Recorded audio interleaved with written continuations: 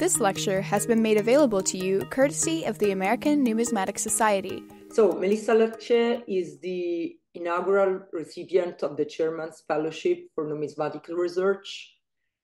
This fellowship is currently funding her dissertation research and planned book project, Cosa and socio-economic interaction among Middle Republican cities in Central and Southern Etruria. She's a doctoral candidate in classical archaeology at Florida State University, where she earned her MA in classical archaeology, and she received her BA in anthropology from Grand Valley State University.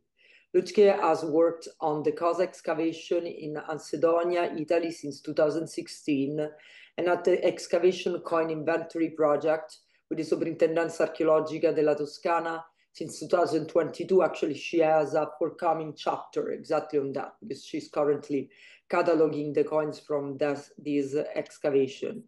Her dissertation investigates the interaction between Cosa and neighboring cities in the 3rd century BCE by re-examining materials from the site, including coin assemblages of regional, foreign, and Roman origin, to determine overlapping circulation patterns and how those inform an interpretation of these relationships.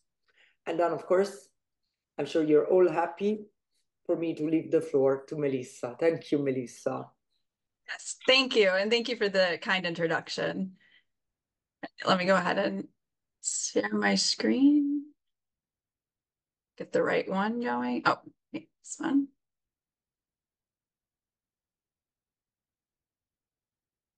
Okay, so hopefully everyone can see it. Perfect. Great. Trying to see if I can. Oh, yeah, here we go. Okay, I had to remember how to use Zoom for a second. Excuse me. All right, so yes, thank you. And thank you to the American Numismatic Society for having me back. So if you attended the long table lecture about a year ago, roughly, I was discussing our numismatic material from the Bath complex at Cosa, which is currently being excavated. And I won't be talking as much about that Bath complex because it is pretty firmly imperial. And I'm mainly focusing on Republican coinage for the dissertation research and also for this talk as well. I also wanted to thank the American Numismatic Society once again for providing the Chairman's Fellowship of Numismatic Research. I really appreciated the funding and the capability of completing my dissertation research this past year, the past couple of summers, and so much so that I'm happy to announce that I will be finishing this fall. So I am slated to defend this October. So this is very exciting and I really appreciate everything. All right, so getting into it. So the title of my talk is the Missing 3rd Century, Cosa's Coins and Regional Socio-Economic Interactions During the Middle Republic. So as I already mentioned, the content of today's talk is mainly focused on my dissertation research. And for the purposes of this audience, I'm going to be focusing mainly on the numismatic evidence, but near the end, I'm also going to be bringing in the other types of material, archaeological and otherwise, that I investigated to determine different regional socioeconomic interactions and also where they map onto the distribution and circulation patterns of Cosa's coins. So without further ado. So I also wanted to very, very briefly introduce the site of Cosa to those who, again, may not have attended last year's talk and also may not know much about Latin colonization, Roman colonization, and the site itself in Italy. So Cosa, or as it's known today, modern Ancedonia, Italy, is located on the Tyrrhenian or the western central coast of the Italian peninsula. You can see here it is circled in red. And the site itself has experienced a long history of excavation and exploration, and quite famously in Roman archaeology was considered a type site of Latin colonization or Roman colonization broadly construed. And so the original investigations mainly focused on determining how close Cosa mapped in terms of its structures, Roman. Can we identify stereotypical Roman colonization features, such as a forum, curia, comitia, etc. And so throughout the series of excavations that I'll preview in a minute, we have a complete rendering so far of the city itself, which is located on a tall promontory overlooking the Mediterranean Sea. And what you see here are the walls of the city outlined in black with some defensive towers, 3 gates, and everything that is revealed here has what has been excavated thus far. So we have a nice kind of overview of the site itself, and excavations are still ongoing. So historically, Cosa has been both important and also underlooked, and also a little bit of an enigma in terms of its textual source material. What we do know from textual sources is that Cosa fell, or sorry, not Cosa fell, Valchi fell in about 280 BCE, and on the heels of Rome taking over the territory and confiscating the land from Valchi as punishment, we have the foundation of Cosa in what's considered hostile territory, which is predominantly Etruscan, in about 273 BCE. And this information comes to us from Livy. Besides the initial foundation, and that it was founded at the same time as Paestum to the south, it's considered its sister colony, we don't really have much information about the circumstances around its foundation. So we aren't told how many colonists are sent out. We aren't told the size of the city or how much land. It's just kind of estimated. And we just have the notice that it was founded. We also do not know who the magistrates were who were in charge and the kind of charter or anything like that. Archaeologically and somewhat numismatically, though it differs a little bit there, and architecturally, what we have is a very slow start, or what I have termed this missing 3rd century. So despite it being founded in the first quarter of the 3rd century, we're missing a lot of the architectural features. It doesn't seem that the forum was fully built until later in the 2nd century or towards the second half of the 3rd century. The only material that is maybe loosely pinpointed to just after its foundation are the defensive walls that I just outlined in the previous slide, and also a couple of areas in the forum, the road network, etc. There are no permanent housing structures, no permanent domestic spaces that have been identified until the 2nd century BCE within the city center. We also don't have a robust public area.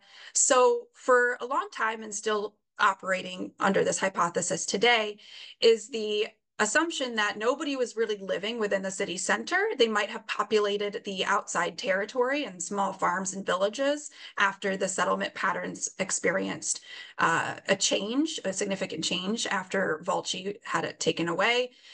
But otherwise, we don't have a lot of evidence for people living, working inside the city center.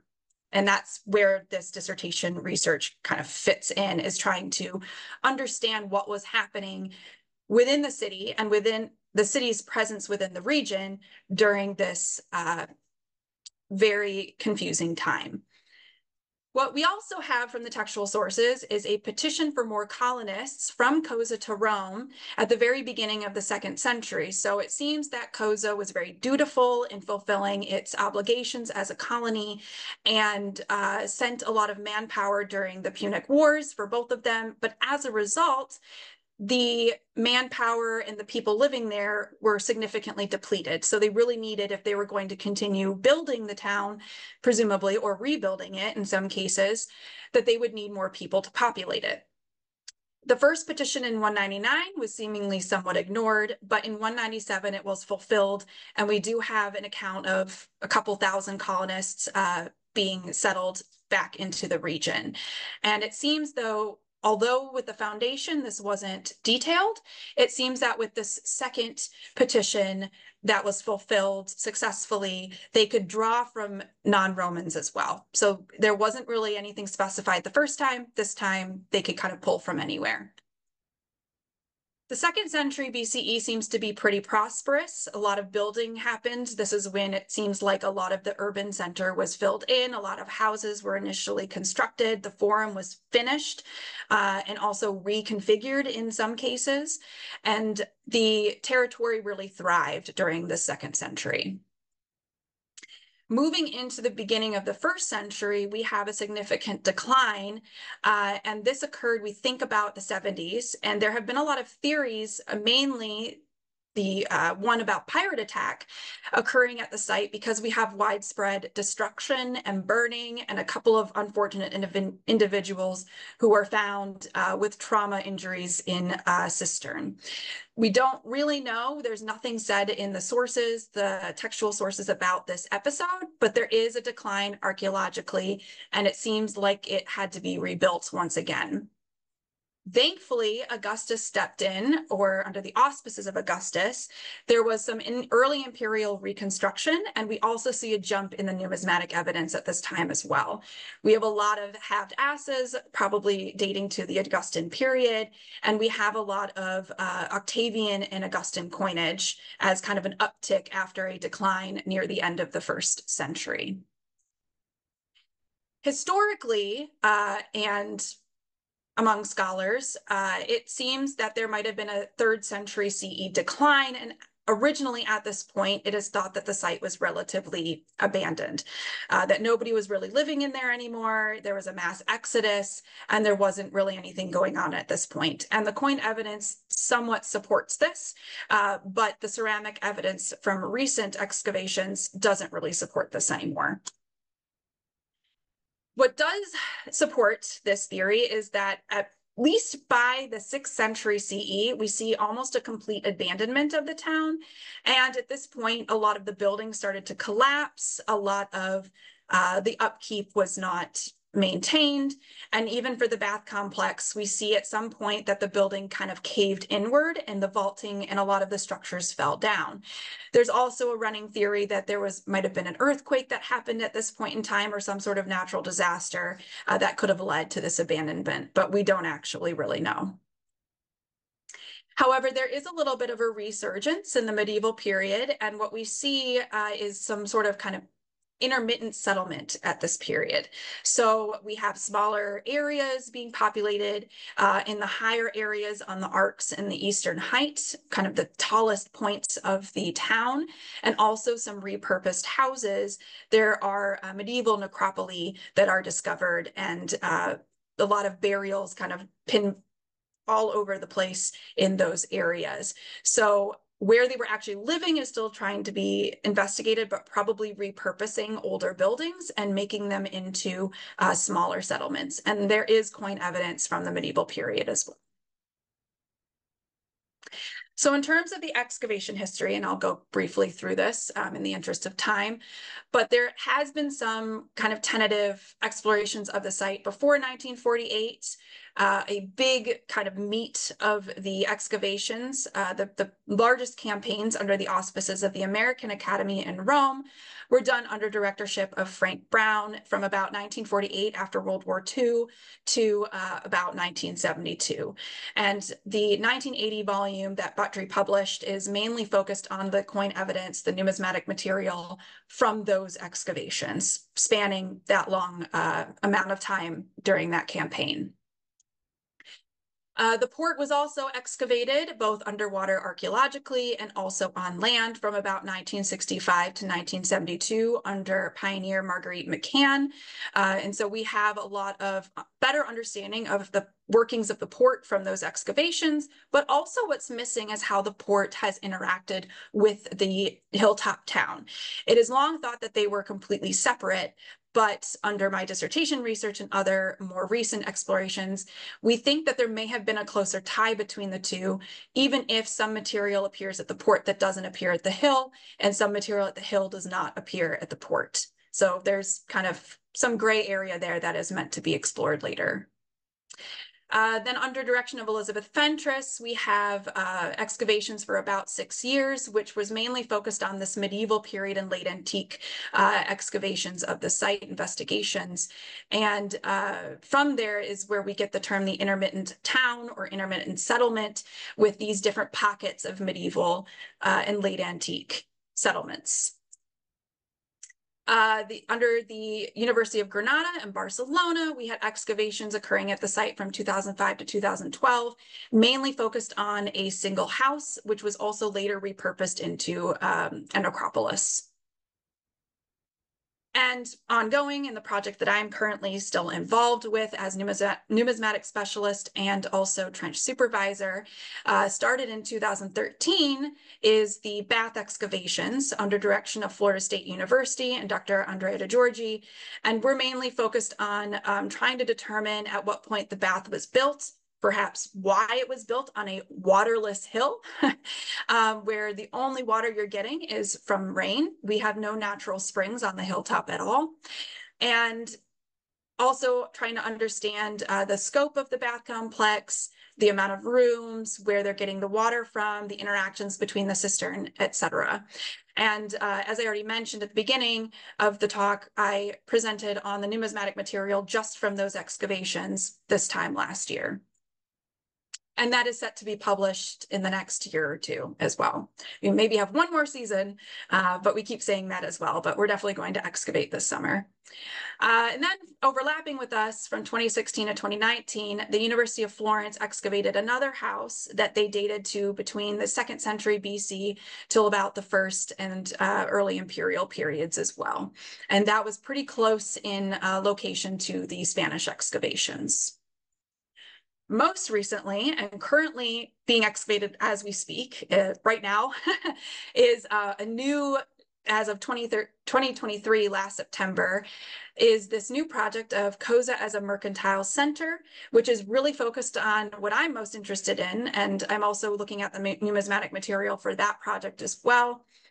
The commercial areas of the site. So we've never really found a McKellum or a marketplace area. We've never really found any sort of shops haven't really been investigated that line the forum.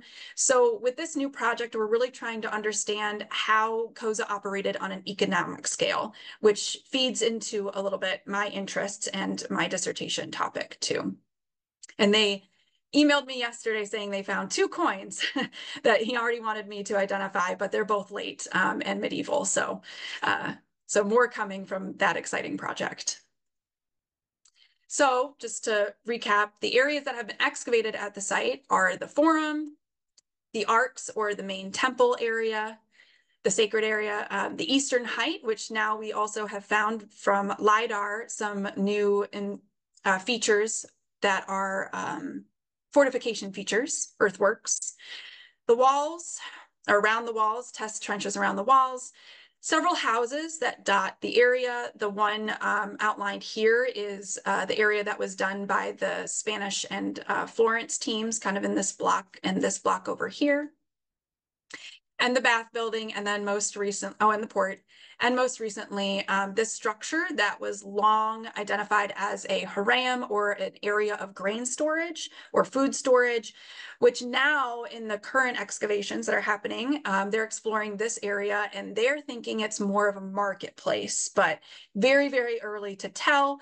And they've also uncovered a 2nd century BCE house right over in this kind of area off of the forum that may have some wine production associated with it. It might be kind of an early evidence of wine production. So stay tuned for that because that's very exciting. So now that I've gone over kind of a background of the site itself, getting into the meat of what I am interested in and how the kind of scope that my dissertation covers. So going back to discussions about this missing 3rd century, I'm interested in determining, is it really as empty as it seems, or is there something else kind of going on at the site at this time period? Now, I will preface it by saying a lot of colonies, it appears, were pretty empty in the first century or so of their existence. And there's a lot of theories as to why that might be, ranging from military camps to just not having, a quick manpower to develop them, or not really being necessary depending on where they've been founded. So operating under that idea, I have a few main research questions that I'm interested in exploring in this research, or that I have explored. So number one is how applicable using a geospatial network analysis, which is how I investigated the material for this research, is applicable to numismatic evidence from Cosa specifically. It's been done with other numismatic evidence, but how does it work with what we have from Cosa? And what kind of methodological approach will this kind of help with the nature of the coinage minted by such a small town and a colony as well? So also, why do the coins minted by Cosa, though, as we'll talk about in a minute, maybe not even minted in the town itself, appear at really specific regional centers, but really nowhere else? Is it really just because it's a regional coinage, or is there something else that might be going on in other trajectories with other materials that they may overlap with? Secondary to this question is whether the distribution patterns of the coins parallel other types of interactions between Cosa and its regional neighbors. And if we can determine, because it seems pretty elusive still, potentially even getting at what these coins were even intended for. If they weren't used financially or fiduciarily, then maybe they were used for some other purpose, either social capital or as maybe some type of bullion. We just don't really know, but they have a really small denomination and very small series. So perhaps we can come up with some other ideas of what they were intended to be used for, if anything. And also the convergence of the coin's distribution patterns and other types of regional socioeconomic interactions, how does that convergence reveal more about Cosa's connectivity with other centers during the 3rd and 2nd centuries BCE? Without textual evidence, without robust architectural evidence and archaeological, and even in many cases epigraphic, can the coins reveal a little bit more about what's going on during these time periods? And also, what evidence is there, in addition to the coins from Cosa, for this 3rd century presence of the city? Where is this evidence coming from? What are the contexts that it's coming from? And how can we kind of gather more understandings about this century as a result? So with those questions in mind, those research questions in mind, just to give you a scope of the entire numismatic kind of site chronology, the years here are years of publication, but except for 2024, because this material has not been published yet. It's ongoing, but from both the new and the Bath excavations.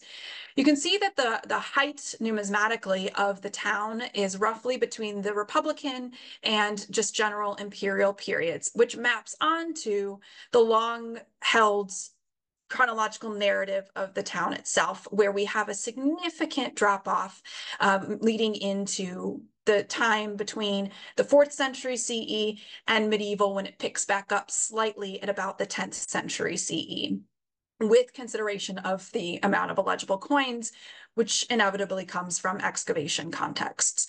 So most interesting is this kind of uptick from the Republican to imperial, but not as much when you split out the early to the late. It is not as steep of an uptick. If you lump them together, of course it is.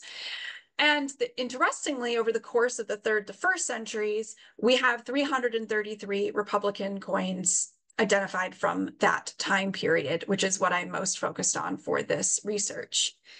And this is just another rendering of the different types of coins that have come from Cosa.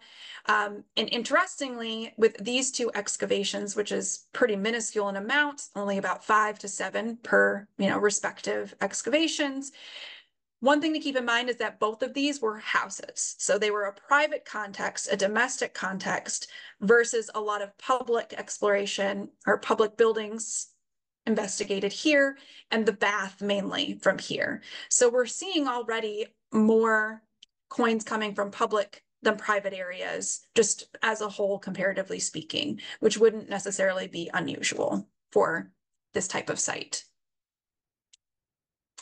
And to break it down for the Republican coinage, the time period that I'm most focused on is the 3rd to 2nd century. And I put the two together because it is pretty difficult from the evidence that we do have to kind of piece them apart. Also because it is long thought that the 3rd century material that does appear at Cosa was probably circulating still or being kind of used or appearing in some way into the beginning of the 2nd century as well. So it's really hard to say that they were not related at all. So that is why they kind of make up this bigger amount. And we see a drop off to the 1st century BCE, but if you separate these, they might have been a little bit more equal. And then, of course, the inevitable, slightly illegible, relatively uncertain coinage that we can attribute to the Republican period, but not to any one century. So of the 333 Republican coins, this is kind of roughly how they divvy out in terms of centuries. So for the coins minted by Cosa itself, this was a very, very brief period in the town's history. So the coins have been explored at length and really first in the first main treatment of them by Ted Buttry in the 1980 volume Cosa the Coins, with the whole first half of the volume dedicated to just the mint alone. And he did a lot of work in proving that they are attributed to Cosa, and he believed that there was definitely a mint at Cosa as well. So the coins themselves were being produced at Cosa. The regional circulation patterns tend to support this theory, and that is mainly what he used to support that hypothesis. But whether they were minted actually at the site is still unclear with the nature of ancient mints, but also because of their close association with Roman types to the south, being minted in the south. There were 2 very small series, 2 issues that were produced for Cosa. Type 1, which you see here on the left, and type 2, which had 2 subtypes, A and B. So type 1 is a depiction of Mars on the obverse and no legend, and a depiction of a horse head with, it's very hard to tell on these ones, some of them it's pretty striking though, a dolphin woven into the bottom of the horse's neck, and often this horse is bridled as well. And you can barely make it out here, but the legend sometimes wraps around, as we see on this example here, or it can be completely around with different letters on different areas, but there is some variation in terms of legend location. But the legend for the first type only appears on the reverse, whereas for the second type, we see legend Cosa on the obverse and Cosa, Cosan, Cosano, different variations on the reverse.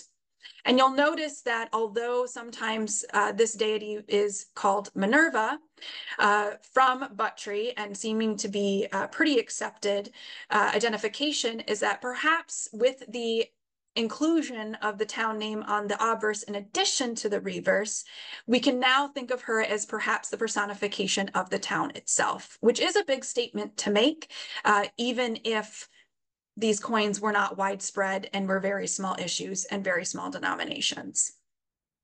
So for the weights themselves, they range from about 5 to 8 grams. According to Buttry, there is a differentiation potentially in weight standard, with type 1 being a little bit heavier, but not by much, with the average weight of type 2. And using that analysis, believed that the type 1 predated type 2. By how many years, we can't say, but perhaps this coin was minted pretty close in creation of the colony in 273, whereas this version came along a little bit later, which is, I explore a little bit longer in a chapter, but in the interest of time, I'm not going to go into here. Also, a troubling feature is whether it is, these coins should be considered quartuncia or half litra. Traditionally, they were called half litra based on the Achaean standard to the south that they are modeling, but more recently it has been posited that they are actually very small fractional currency of the Quartuntia, just based on their size, their weight standard, and how they are both similar to the litra coming from the south, but also very dissimilar in a few ways. But as you've noticed, probably just by rote comparison, type 1 tends to pretty closely copy RRC 13/1, one of the first, the first silver diagram issued under Rome with the Romano, which you can see here in the entablature. And there are some features that differ in terms of a little bit the style of the helmet, the lack of entablature, the tablet at the below the horse, and instead putting in a dolphin. And also this corn ear that is present on the reverse of the RRC 13/1 that does not appear on any of the Cosa coins. One feature that sometimes appears, though I've looked at many of these coins and it's very hard to tell if any of them really have it, though it is present here, but you can barely make out a star that is often behind the crest of the helmet. That sometimes also appears on RRC 17/1. So type 2 is most similar to RRC 17/1, and both have significant dye variation and many subtypes. Even this small issue has at least 2 subtypes and variation between the subtypes as well. So it is long thought that these two might have actually been minted together. Some have hypothesized that they were minted at Cosa, some that they were both minted at Rome, perhaps even in South Italy. This question is still being explored, and perhaps with additional studies, we can better answer that. But as of right now, I don't really know whether they could have, where exactly they might have been minted. There are also several theories behind their function. Famously, under Crawford, he believed that perhaps they were minted along with RRC 17/1 to fund the building of the first Roman fleet for the First Punic War at Cosa's port. Unfortunately, we don't have any evidence at all from that time period, both at the port and in the urban center. It is not thought that the harbor was really robustly built until later in the 3rd century, if not at the beginning of the 2nd. So it would have had to be a natural harbor that they were using if this theory was going to hold up. But otherwise, there's nothing in textual sources about this, and we have not found anything architecturally or archaeologically to support that. Another theory is that these coins might have been distributed as soldier pay, but there are also complications in their small denominations and size. And we also don't think that these were necessarily used in everyday transactions. So there's a lot of complications with how that would have played out as well. And the third and final that I've come across anyway, other than just generally we don't know what they would have been used for, is maybe a commemorative issue. Either one or both of them. At the start of the foundation of the colony, kind of putting Cosa on the map in a way that may not have been very economic if they were not very fiduciary, but could have been social capital, saying, hey, we're here, or my kind of working hypothesis that where they are distributed, where they end up at these regional centers, could have been putting Cosa on the map in kind of a socio-political fashion, in creating socio-economic networks with these historically Etruscan towns. So in terms of regional circulation patterns, this comes from Buttrey's original rendering of the circulation, where you can see that Cosa coins have appeared at Telamon or Vitello, which is very close to Cosa. You can see it from Cosa. Vetulonia, Clusium or Chiusi, and Carano, Tortoretto, Carcioli, and Vecchi added with Catali's 1987 publication revealed that there were 14 Cosa coins actually found in various excavations and contexts at Tarquinia, and also with its port city established in 181 BCE just off the coast of Huasca. to date, as much as I would love for this to change, there have been no Cosa coins found north of Vetulonia and none found south of Rome. This is not the case for RRC 17/1 and obviously not for 13/1 because that was minted both, well, no, sorry, RRC 13 was minted in the south. So, or we think that was minted in the south. So very regional in terms of circulation scope, but otherwise unclear as to why the coins are appearing, such a small series, both of them appearing at these locations. So my approach is to look at the numismatic evidence using a type of network analysis. So I won't go into the nuances of actor network theory and network analyses. If you have dabbled in that or you're aware of it or used it before, then you'll know kind of what I'm talking about. But in terms of approaches to numismatic evidence, the network analyses have only really appeared in the last few decades. I'd say like the last, 40 to 50 years at most. And there have been a few notable numismatic evidence-based analyses that have come out in recent years. So Fabian in 2017 used the approach to look at the movement and circulation patterns of coinage in the South Caucasus and asking similar but in a little bit different questions that I am, and using a least cost path analysis, which tries to track direct routes between a point of origin and the movement of something, or kind of a route pathway through the geographic space. Termeer in 2015 for her dissertation also looked at Latin colonization as a whole and was interested in Latin colonies minting their own coinage, why they were minting it, how their coinage kind of wove into other types of coinage on the peninsula, and looked at this using more of a computational network analysis, where we looked at different points and nodes and ties to determine the relationships between certain coin types and producers and consumers of the coins.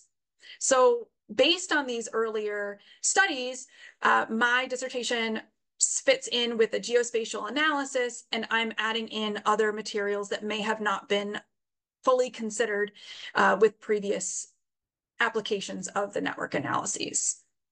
And I won't go over all of these, but there are several benefits associated with using a network analysis for numismatic evidence in terms of trying to determine how the coins might have moved through the landscape, and also relationships between the coins and both their contextual depositions and also with other materials that are appearing. So more of like a contextual based analysis as well. There are obviously some caveats to this. There's a lack of clear chronologies for a lot of these deposition patterns where the coins are deposited, the hoards, the votive deposits.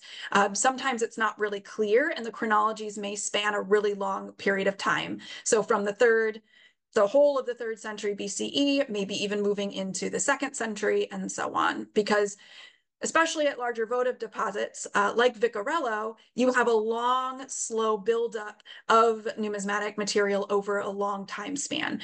So it's hard to tell exactly when those coins might have arrived at that site. Same thing with challenges of deposition and context and provenance and all of these other kind of missing considerations to think about. So in terms of the numismatic evidence, what I ended up doing was overlaying Cosa's distribution patterns. Oh, and before I move on, what you see here is basically a QGIS rendering of Buttrey's original map, which you can see Cosa located here and the different find spots of the coins where they appeared, with the furthest east being over here in Portoretto and moving to the south, but Rome is a bit farther down in this area over here.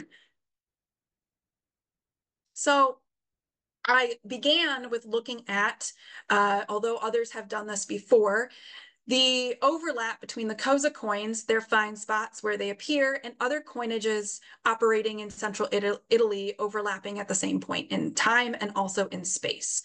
So what you see here is Cosa's coins appearing in red, and I looked at coins and coin producers that appear in the similar locations for the find spots. So even though no Populonian coinage or really Etruscan coinage at all has appeared in excavations at Cosa proper, the Cosa coins do appear at centers that have Etruscan coinage. This is not an unusual phenomenon, but helps to potentially determine what other relationships exist outside of the coinage between Cosa and these centers. So for example, in orange, you see Populonia and its coinage appearing in different areas in a sort of kind of regional radial pattern. And one or several appear at Telamone, where Cosa coins also appear. So we have a relational overlap here. Same thing with Vetulonia over here with a pinpoint there, who also produced its own coinage during the 3rd century, which you see overlapping with Populonia in certain areas here. This site is Vicarello, the famous votive deposit of Vicarello, where interestingly, there have been no Cosa coins identified at that find spot.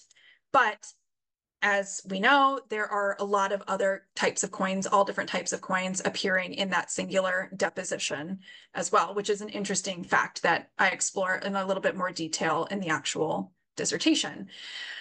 Then we have no overlap with at least this Etruscan coinage at these other sites, but that does not mean that there might otherwise be coinage overlapping. And one of these is, of course, the Romano-Campanian coins that the Cosa coins copy. So RC 13/1 appearing mainly in the south, which does not overlap in circulation whatsoever, except for potentially over here, kind of on the Adriatic side of the peninsula, and also 17/1, which is the coin type that is supposed to be directly associated with type 2 from Cosa's coins. Cosa, for reference, is located right here. So there is a little bit more overlap in terms of circulation patterns with 17/1, but it's not exact. And the 17/1 doesn't seem to, at least from the different material, the different find spots that I looked through, cross over much into the eastern half of the peninsula. So that is a question mark as well. But otherwise, the patterns do tend to overlap quite a bit. Then we also have RC 16/1 minted a little bit earlier as well. And you can see from the potential mint down here that it does have one potential example appears at Cosa, but otherwise we don't really have too much overlap besides in the south, which also trends, especially based on Termeer's observations, that a lot of the overlap would happen with a struck bronze coinage in the south or in South Etruria, rather than over much into the north and also into the east. So that kind of South Etrurian trend continues here. And then in the interest of time, I'm not going to go into these in detail too, because I know I'm running up.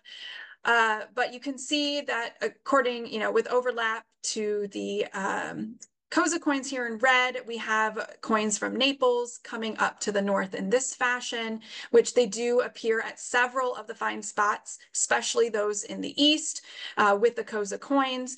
Not so much with other coinage, other allied coinage to the south, and same down here as well. They don't overlap nearly as much in terms of circulation patterns, although the technology themselves seems to overlap in terms of struck bronze coinage. And finally, we have an overlap a bit, though not perfectly, with Roman cast bronze distribution patterns across the 3rd to 1st centuries BCE or 3rd to 2nd century BCE. And you can see that at many of these points, they do tend to overlap, though still not so much in the center of the Apennines, although that is just a hard one to pinpoint because it's not very well recorded, that particular site. But otherwise, they seem to map pretty well with these different areas. So unfortunately, I won't have time to go over every single type of interaction that I investigated, but just you can see here from the list of all the different types that I did look at, from the consumption and production of black gloss pottery and its movement through the regional landscape, and also amphora production and stamps, because in the 2nd to 1st century, Cosa was a big producer of, or a family that lived at Cosa was a big producer of amphora. And what you see here in red are all of the different find spots where that cesti amphora appears and the stamps. So in the 2nd century, we see a big shift to the west and opening up that Mediterranean, cross-Mediterranean trade routes, which is also typical for other sites in Italy. So it's not just Cosa doing this, but it is pretty striking that up until that point, it was a very heavy Western, Central, and Eastern focused in the 3rd century. Also interesting is the architectural terracotta similarities, artistic similarities between the architectural terracotta at Cosa and other areas on the Italian peninsula. So with all of these overlaps, you can see it gets quite messy, and I'm going to zoom in on just how messy it can be. And everything in red is the Cosa material, not just the coinage, but the material itself. And it doesn't really branch out, besides to the west later, outside of the Italian peninsula. We have a couple of amphora stamps coming from Rhodes, which is an interesting connection. And this is RRC 13/1, so that's not quite overlapping with Cosa much, but we do have a lot of overlap in this Western central coastal focus, which Termeer also observed in her findings of Latin colonization and in her workings with Latin colonies as well. So this isn't necessarily a new revelation in terms of where the material is coming and going.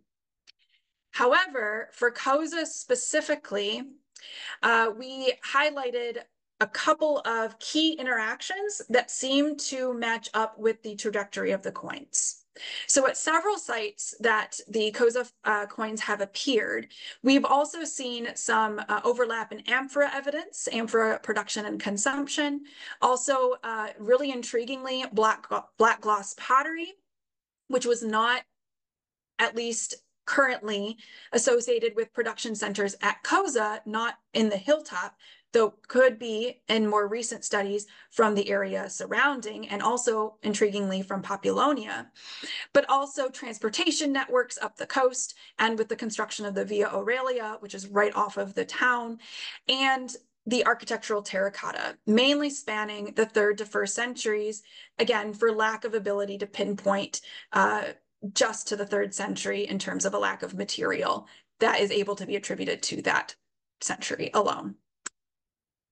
So in the wrap up, in terms of several conclusions that I've come to from this dissertation research, is that there is definitely an effectiveness of using numismatic evidence in geospatial and network analyses, and definitely in comparatively speaking. So coming up with similar results, and also demonstrating the movement of coins, the movement of other materials, the contextual analyses of depositional processes of the coins themselves, and how they can be representative of other types of relationships as well, and other socio-political, economic processes going on.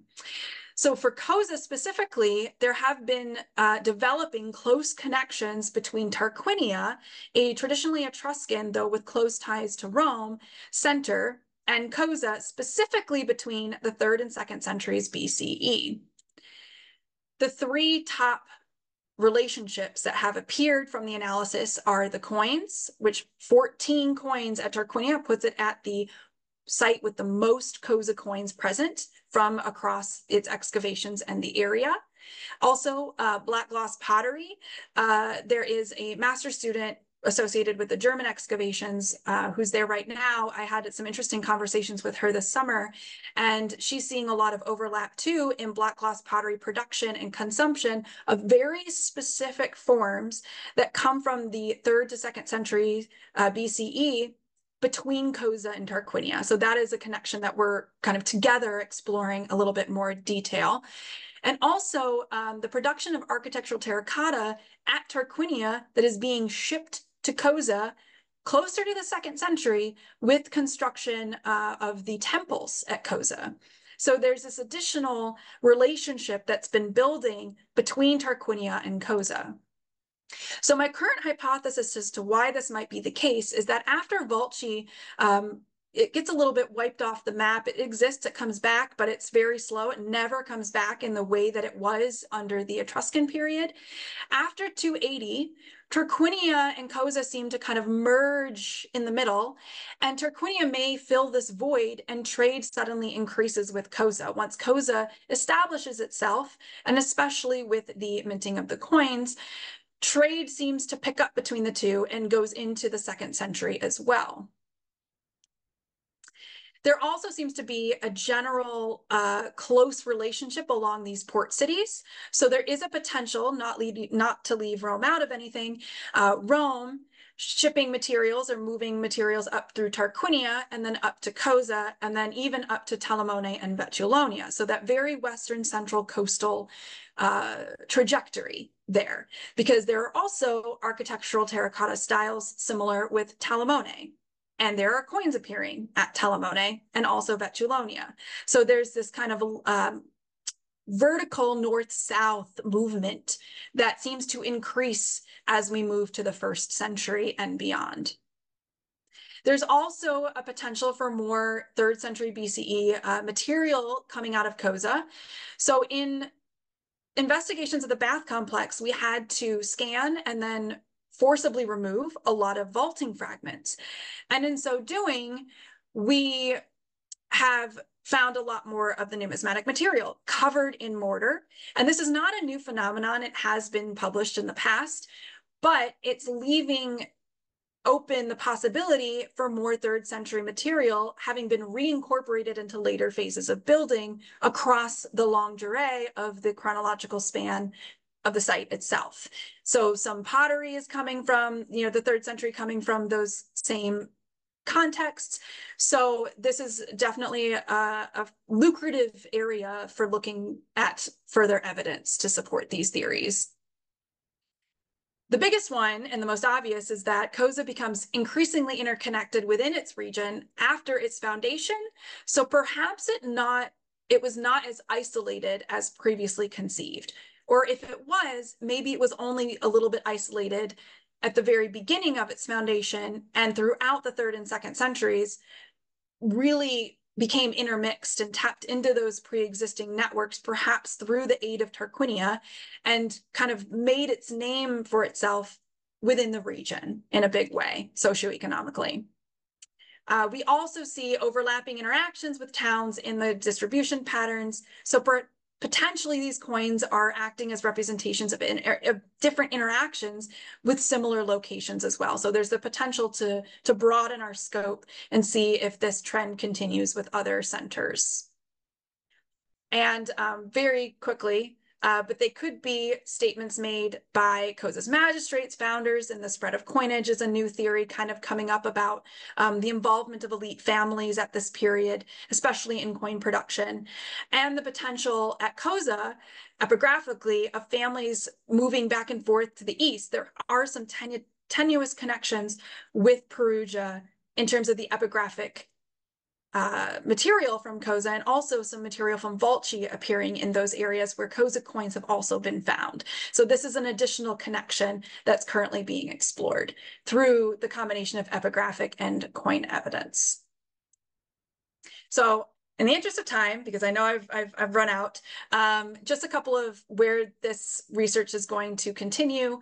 I'm currently performing a least cost path analysis on Cosa's coinage to see different routes of movement between Cosa and where the coins end up.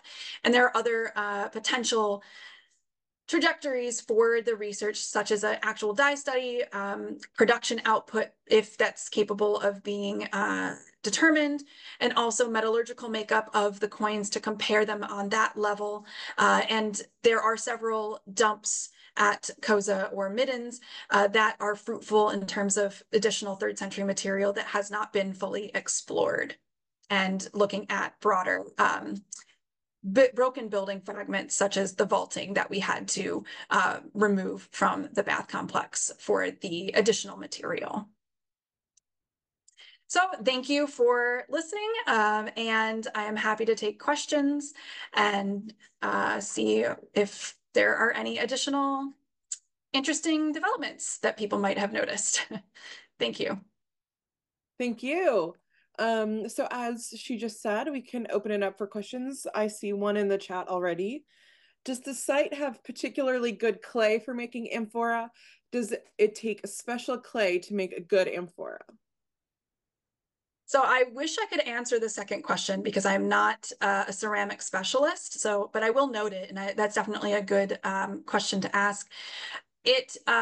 There have been, I think in the 70s and the 80s, when they were investigating the port, there have been some petrographic and clay composition analysis done, and they seem to have determined that there was an amphora factory associated with the port. There's a significant number of Cesti amphora that come from the port, and also the analysis seems to match up. So in terms of good clay, it seems that it's good enough, at least in that port area or somewhere near the port, to make the amphora. On the actual hill itself, we do not have any evidence, or we have not yet to find any evidence for kiln sites or ceramic production. So if there is additional production, in addition to the amphora, like say black gloss pottery, then it's happening where there's probably more available water, because water is so limited in the hill, on the hill site. It seems that the ceramic production might not have been very conducive to that. That's not to say it might not have happened on a smaller scale though. But yeah, it does seem, based on compositional analysis, to have been decent enough to make at least a medium scale enough for a wealthy family who later constructs a villa near the port to produce amphoras on a large enough scale to ship them in the cargo over to Gaul and Spain, definitely. But thank you for the question. Do you have any other questions? I mean, you guys know the drill. Feel free to unmute yourself and speak. Oh, another one. RRC 17.1 are very common. Outside of the excavated material, are there many examples of the Cosa types in collections? Are there other cities with the 17.1 copies? So if I'm understanding the question correctly, yes, they are very common. They're a lot more common than the Cosa coins, which are considered pretty rare. Outside of excavated material, there are some, if you're talking about museum collections, there are some that are probably coming from, I've been able to trace a couple of them in provenance studies, though very tentatively, to certain collectors who obtained them in the 1800s, around that time frame in the region around Cosa. And there are some very early archaeologists and also tentative numismatic scholars from the 1800s, Italian, who picked up some Cosa coins in, say, the region around Chiusi or in some areas there, and they have made their way into museum collections at Berlin. There's one at the American Numismatic Society, which was really exciting for me. There are a couple in the British Museum. There's a few in the Vatican, and I've looked at some of them as well. So there are some, but in almost every case, it's like 1 to maybe max 3 and 1 representation of each of the Cosa type. And in terms of other cities, in terms of other cities in Italy, outside of that regional circulation pattern, which weren't all necessarily excavated examples, because some of them are hoards, some of them are votive deposits, and some of them are stray finds or sporadic. So they might have just been picked up and then deposited in the museum collections where I studied them. They don't seem to appear elsewhere. So just in Italy, just in those centers that I mentioned. But yeah, in terms of museum collections, there are others globally, but very, very few. And I have kind of a list of where each of those find, and it's maybe like 60 coins, so not very big at all. Thank you. Thank you. All right, you guys have 4 minutes. Any other questions? All right. If not, I'll say thank you one more time, Melissa. Thank you. Thank you for having me.